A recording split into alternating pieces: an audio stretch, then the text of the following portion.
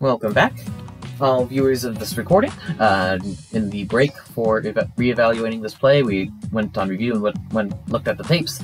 It looked like pretty clearly if Julie hadn't gone, Scotty would have been out at second base. Not really any ambiguity about that. So I will be getting a negative one-run penalty at the end of this game. And in the meantime, get Scotty out on purpose. For a minute there, I was afraid that Maxwell had overthrown third, and I was about to score like 2 more runs, and that would have just been a total snafu. But, alright, disappointing way to end, accidental cheesing. But, stay within the rules. It is essentially 1-0 Royals. The perils of the grounder ball coming into play. Just didn't quite have enough to get that done. Dante Robinson now up. Chucky Flinders on the mound as normal. He had a very rough outing last time, giving up 5 runs before the All-Star break thanks to a lot of power-ups. Hoping to recover somewhat from that here and still have a solid season. I think Ace Wilson is out of reach at this point. He gave up 9 runs in the first 7 games, but we shall do what we can. Jimmy Rollins now up after Dante struck out.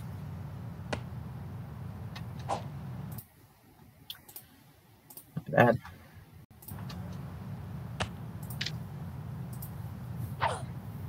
We had a 3-pitch strikeout for Dante Robinson. Nothing special there.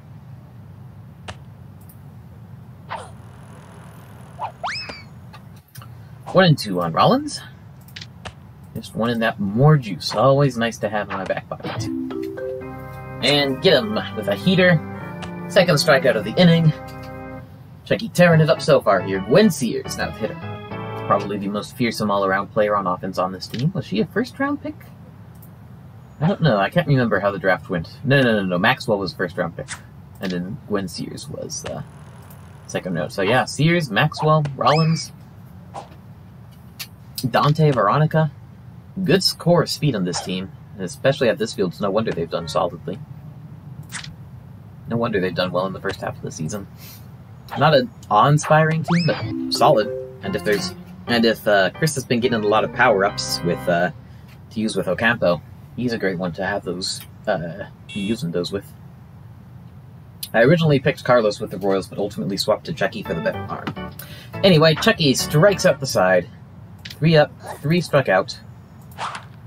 Molly May leads off for the Royals and is going to go for a homer down the left field line in the unfortunate situation of batting leadoff with nobody on to drive in, but oh well. It is 2-0 Royals, although we do have a 1-run penalty coming up, and I strike out for the 3rd time in 4 outs and 7 batters. That time I thought that was a hook or maybe going towards the outer edge of the strike zone, so I was changing my stance. Didn't realize where it was actually going until too late. Lena Eng now up. She has a small batting nerve. She's at 6 instead of 7 today. No clue how she's going to hit as a result. But at least I'm doing decently on timing now. Yeah, the thing is, I didn't swing at all in that last one. I was stance changing instead.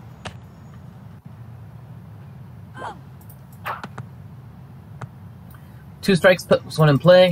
Goes straight to Ocampo, though. Even with his 1 strength arm, he's able to get that to base in time. 2 outs, and not too likely to accomplish much here this inning. Chad Capel is now up. He's having a bad day. Got 3 running instead of 5. So basically, his only hope is a home run down the line. Got close to one there, but it went just foul. He does have his full hitting ability. 60-something power, 1 contact, according to the detailed stats breakdown. So in theory, one down the line is conceivable. Grounds out one to Rollins, though. Might have been safe without the bad day. With it, doesn't have a chance. So quiet.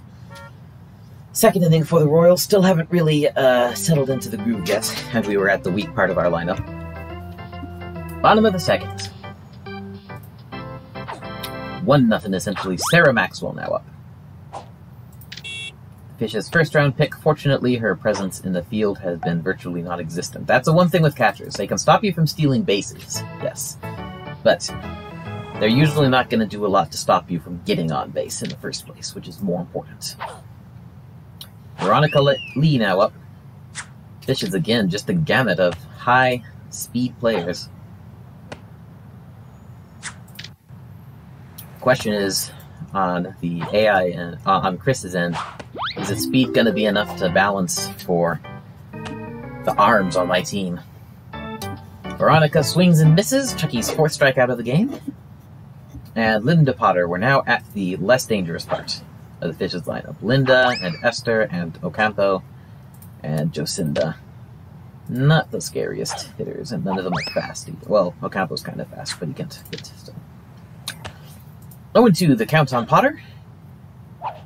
And swings and misses for strike 3. Chucky dominating on the mound so far here.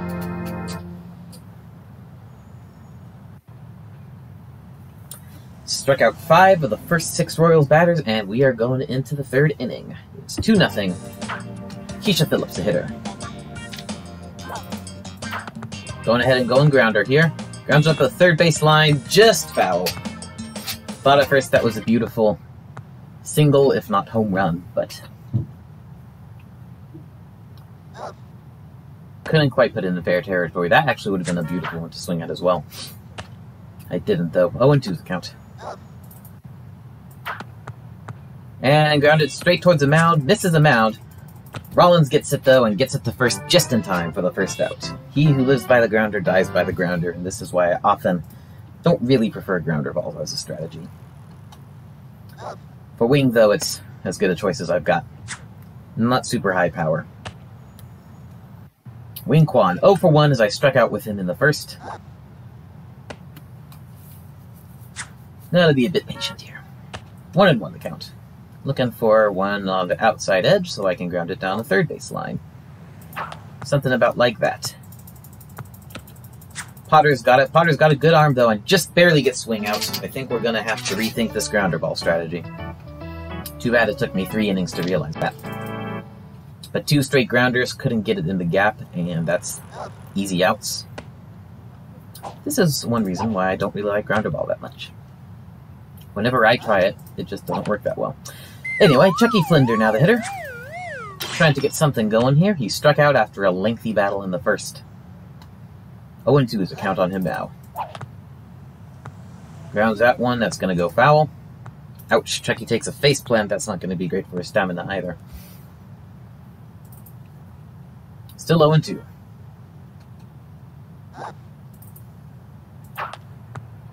I had to swing at that one, otherwise it'd probably strike 3. Unfortunately, that's a slow grounder straight to first. Easy out for Jocinda. So 3 up, 3 grounders, 3 out in the 3rd. After a solid start to the game, the Royals have slowed down quite a bit. This has been a quick, latest couple innings. Unfortunately, Chucky's power-up slots are all filled now. Didn't get him more juice, which statistically I think is an improbable result, to say the least. So I'm going to have to hope we have no big stamina events now. Strikes out Jocinda looking. Chucky continues his tear. 6 strikeouts so far. It's only the 3rd inning. If I can score just one more run, you know, I have at least a 2-0. And then if my team really shuts down Chris, we have a shot. We'll see. I do still have 3 more innings to do work, and it'll start feeling like a lot more if I start having success. And Dunkel's a very likely base hit to start off the 4th. Carlos with a low line drive to Keisha, who drops it, but is able to recover in time. 2nd out, and Esther French is a hitter. Actually, I'm not sure who the... I think Ocampo is the designated power-up user. Yeah, for Chris. Esther was picked in the 9th round, but then traded to the Fishes for Chucky, who was actually picked in the 8th round. So for the purposes of power-ups, Chucky then became a 9th rounder, and Esther became the 8th rounder. In any case, an easy out there. Chucky is perfect through 3 with 6 strikeouts. Good candidate for pitcher of the week so far. Now let's see if the Royals can get some scoring done. Julie Dunkel leading off. 1 for 1 with a triple. Not going for a big hit here, just going for something to get on base. That'll do the job quite nicely. Just need to put the ball in play. And her blazing speed will do the rest. Scotty also, I think, is still a good choice for grounder, because line drive is not going to clear the infield either. Just need a properly dinky grounder that gets just far enough for Maxwell not to field it. That's a gold standard here. And that should do the trick. Takes its time getting... Oh no, but she guns Julie out at second. I assumed Julie would be fine. I was totally focused on Scotty. And Julie is out. Scotty is safe, but on a fielder's choice. Not a great price to pay. Vincent now up got into the great cheesing fiasco and to end the first inning.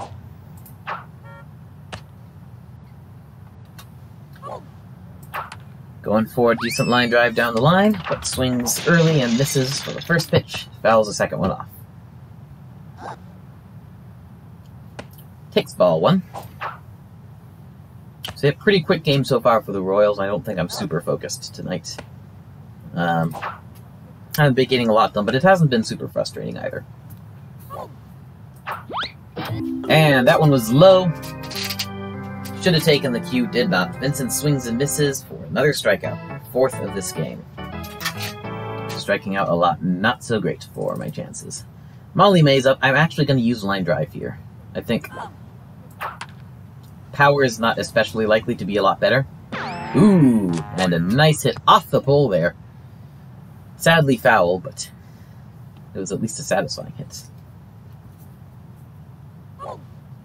But anyway, yeah, I don't think power is that likely at this field to pay extra dividends with someone as slow as Molly anyway.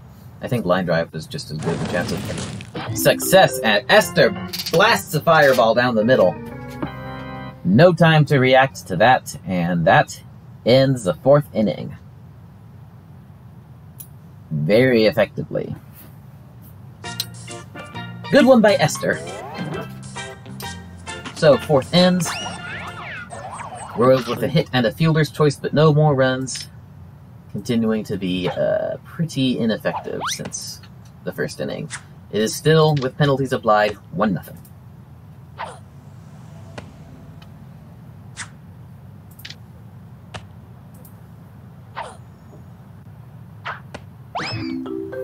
And Dante swings and misses. Chucky collects his 7th strikeout of the game. I'm not sure how high I can push the strikeout counter with him, but we're gonna see. Chucky was passed up by Christina Beattie of the Wombats for the NL League leader in strikeouts last week. Definitely now the goal is to reclaim that title. And with 7 strikeouts and 10 out of 10 outs total, he's got pretty good odds. Rollins struck out in the first inning. It's now 0-2 for him, and swings and misses for strike 3. Another K for Chucky, who is making up for the last game with a vengeance. And that brings up Gwen Sears.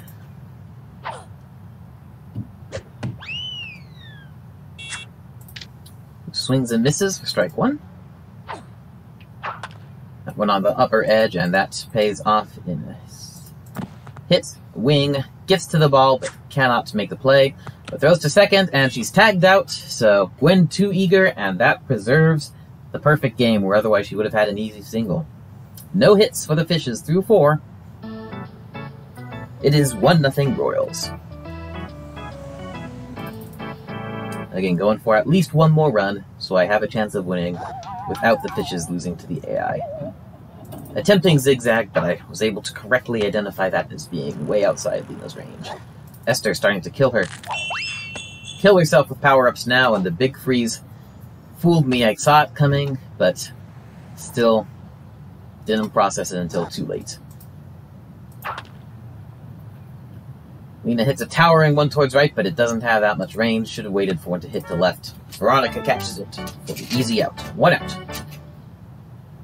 But yeah, that fireball to end off last inning, and then 2 power-ups to start off this one. Esther's probably getting pretty tired now. We'll see what happens once she gets subbed off the mound. 1-0 is a count on Chad Capel. 2-0.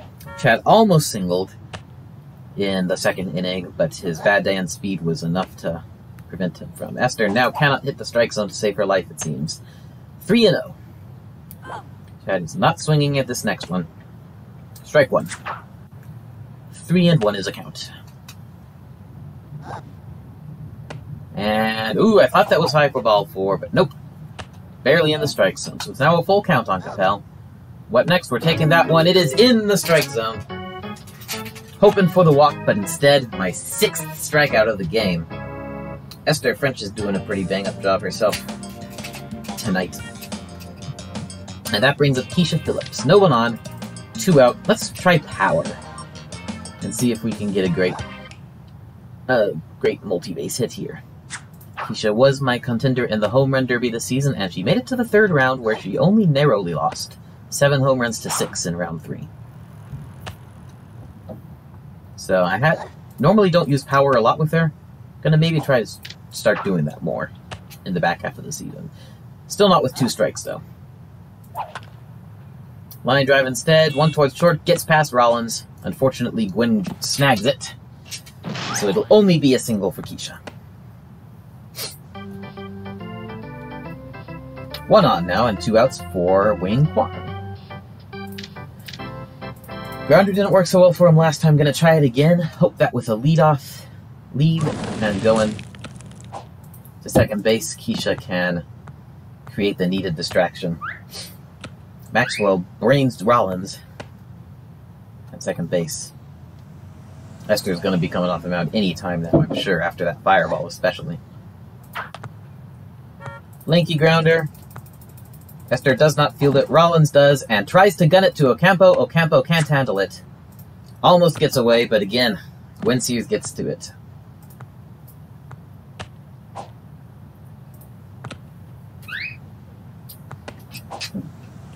Ocampo with an error sends the ball into center, and that lets Keisha grab 3rd, so now it's runners on the corners. 2 outs. Chucky Flinder up. Unfortunately, I do not have a power-up. This is interesting. Linda Potter comes on the mound, which means the gassed Esther French is now on 3rd base. Right, and it gets past. That is going to be 3 extra bases, folks. Called out of play as Maxwell barrels it past the tired Esther French. Esther French at 3rd is now a big weakness in this defense, and good grief! The virtual version of Chris is just going all out on Linda here. A big freeze and then 2 fireballs to start off, and I'm sure her tank is empty as well now. Inside for ball 2. 2-2 the count. But yeah, grounders toward 3rd base, much more viable now. And there you go. Linda Potter lasted all 4 pitches before she was too tired. And now it's Veronica Lee on the mound. That makes a new weak spot in right field as well. Ocampo lets that one roll past him, which is a single for Chucky. Wing comes to score. It's now 4-0 Royals. And all those strikeouts coming back. You know, that's why intentional strikeouts are banned in this league. They can come in a big way, and when you're just having a rough time like I am here, it can make a big difference. Julie smashes a zigzag over to right. That is going to be off the wall. Dante does get it, unfortunately, so no runs will be scored on this play. But it is a double for Julie, and that gives me a power-up. If I make it around the lineup to Chucky again, he will have a screamer to play around with. But yeah, Fish is suddenly starting to crumble as they kill themselves with power-ups. Esther's shot, Linda's shot. So now Veronica is pitching. We have weak spots at 3rd and in left. That is not going to... Whoops. Not going to make it past Gwen, so she prevents Chucky from scoring. That time, though, I know Scotty would have been safe anyway. So no question of cheese there in my mind. Vincent Sweet now up. Grounder is an interesting prospect, but a grounder to 3rd. All it has to do is land in Esther's glove at 3rd base, and that's the 3rd out right there, so... Gonna try to hit one in the gap instead. Fouls one off. 0-2, then with the bases loaded, nobody out. Let's see what Vincent can do.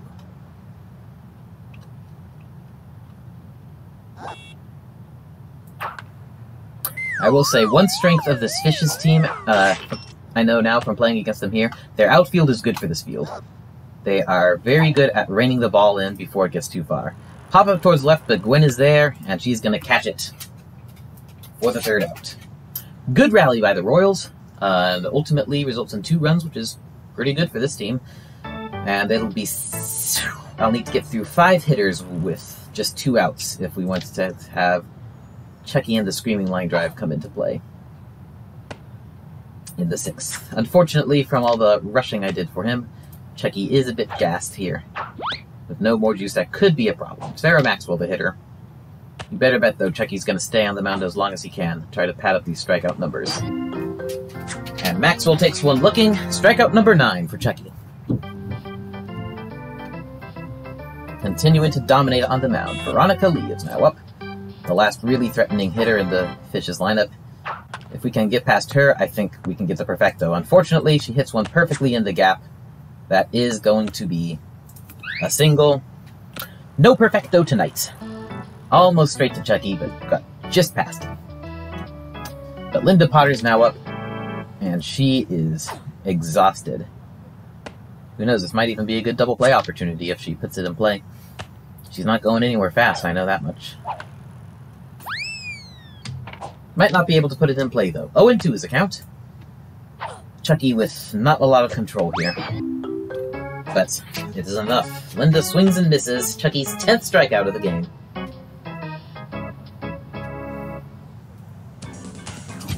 And there are 2 outs on the Fishes. Jocinda Smith is hitting.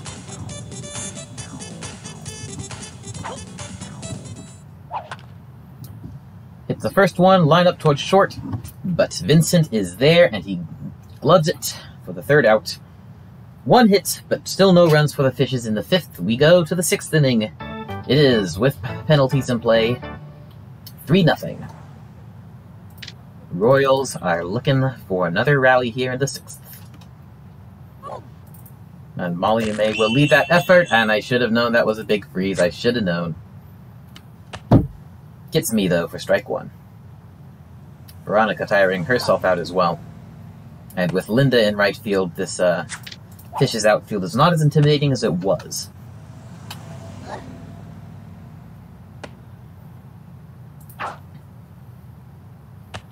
Inside for ball 1. 1-2's a count on Molly.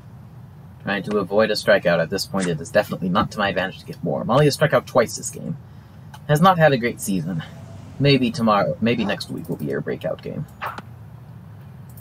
2 strikes, pops one up into the center of the field. Veronica gets under it, should be able to catch that. No, she drops it, and Molly is safe at first base. That brings up Lena Eng. So now the trick is to successfully avoid a double play here with nerfed Lena at bat, nerfed Chad on deck. Hopefully Lena can get one in the gap for an extra base hit. That would be the best case scenario.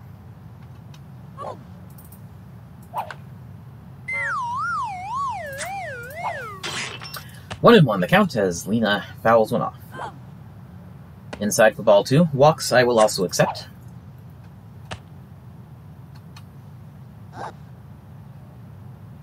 Outside for ball 3. 3-1. Decent chance for a walk here with Lena. Now Veronica's going to throw 2 strikes in a row. Of course. Going to take that one. Hope for a better one. Full count on Lena Eng. And that is outside for ball 4.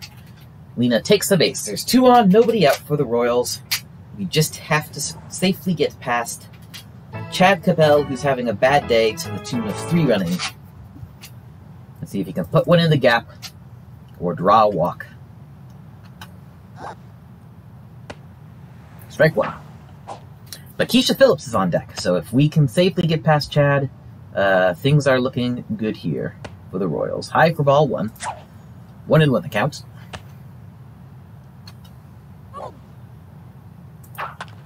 And I see the opportunity.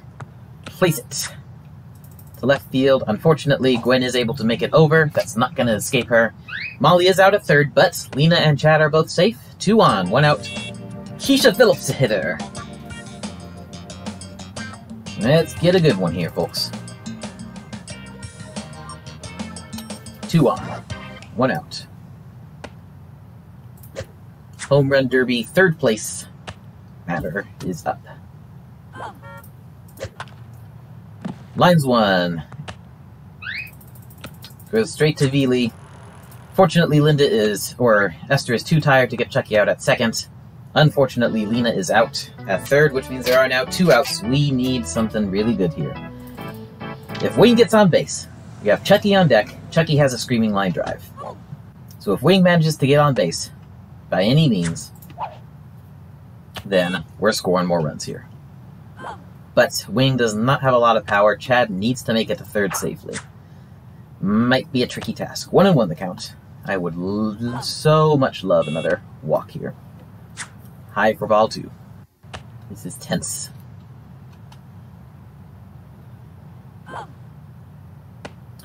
Corner ball for strike 2. It's 2-2 now on Quan. It's going to have to swing at the next one in the strike zone. And I think that was just high, and Wing couldn't put his bat on it, so strikeout number 7 for the Royals on the game.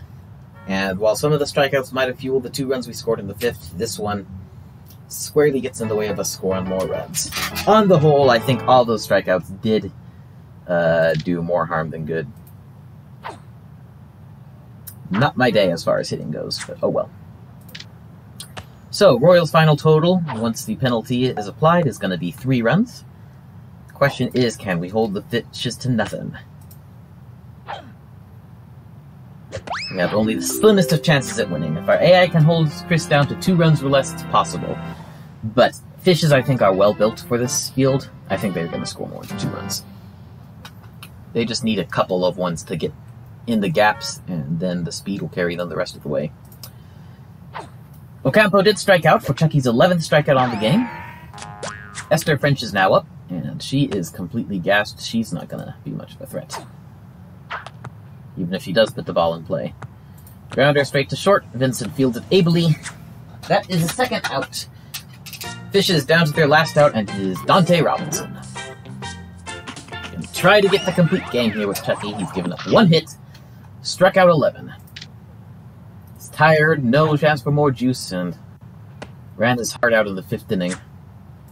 Ultimately paid off. He was able to score. And Dante takes strike 2. Alright, 0-2. Just need 1 more strike, and this game is history. Going for the freezer. Doesn't even try to swing it. It's strike 3. And that will end this game. Final score tonight, Royals 3, Fishes nothing.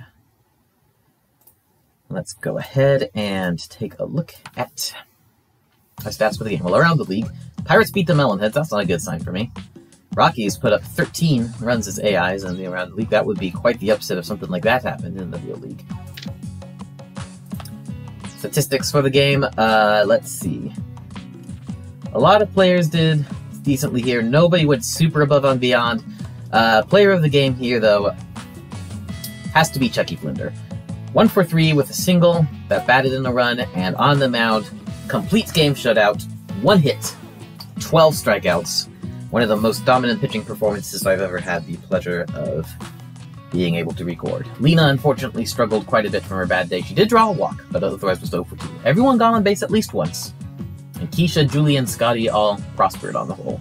So it was a solid game. I think if I had a bit more focus and struck out a bit less, it could have been a real bang-up job. As it is, I have a small chance of winning. Probably not going to, again, but at least it was fun, and I didn't get super frustrated. Next week, we are continuing the road trip. We are heading to Scrapco Field to take on the Crazy A's. Almost all the back half of the schedule is against really strong teams here. A's are no exception, and so probably going to be a blowout in Crazy's favor, but we'll see how that goes. Until then, thanks everybody for watching. See you later.